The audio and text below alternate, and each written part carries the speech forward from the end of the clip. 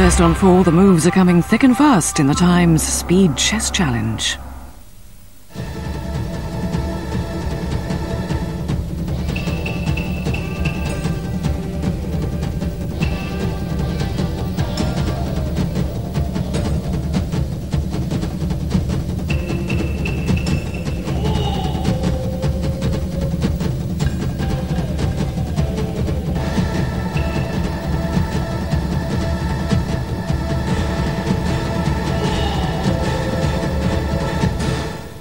Some days when you come to the board and you don't see anything at all, and I think today was one of those days for me, which my mind was a total blank. I was looking at the chess pieces like I had never seen them before, so it was not a very good day for me. Nigel Short speaking there on Tuesday after he'd just lost the second speed chess game against the world champion Garry Kasparov.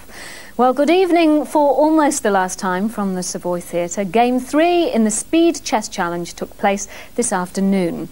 Now, having lost the first 2 games, Nigel Short desperate for a draw. Otherwise, the chances of a whitewash for Garry Kasparov would be a distinct possibility. Well, with me in the studio are 3 grandmasters, Raymond Keane, Daniel King and John Spielman, and we'll be talking to these gentlemen a little later in the programme and also to both players. But first, let's just have a quick recap on the rules. These are they. Each player has 20 minutes in which to make all of his moves. If he runs out of time or he's checkmated, he loses.